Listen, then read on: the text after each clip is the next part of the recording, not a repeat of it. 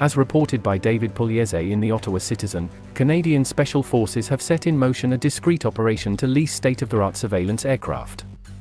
The details of this highly classified project are enveloped in an impenetrable shroud of secrecy, intensifying the intrigue surrounding it. Bids are currently being sought for a high-altitude, long-endurance plane that will play a crucial role in providing indispensable support to the esteemed Canadian Special Operations Forces Command, CANSOFCOM.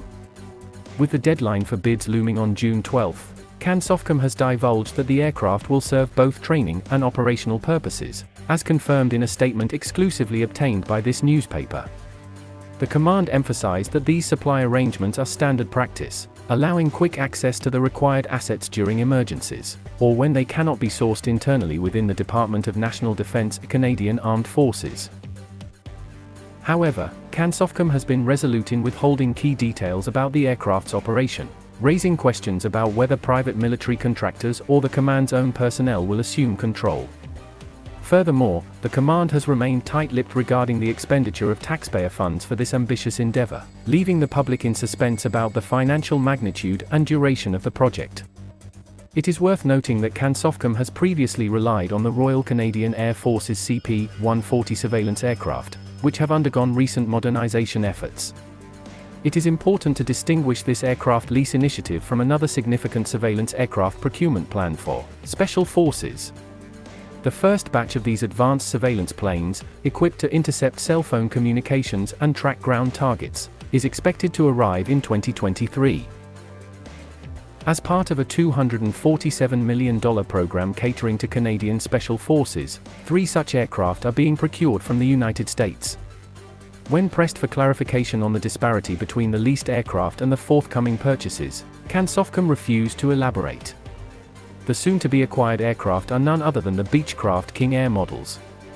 Stationed at CFB Trenton, Ontario, these King Air planes will be outfitted with cutting-edge sensors and equipment, enabling the interception of electronic transmissions and cell phone communications.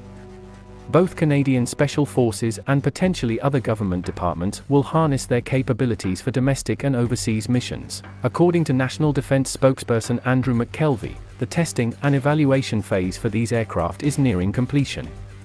McKelvey confirmed, based on this latest timeline, the first aircraft is scheduled for delivery to the CAF in late 2023, with the remaining 2 expected in 2024.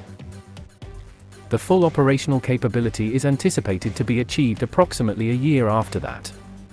Precise deployment plans will be established once the planes are fully operational.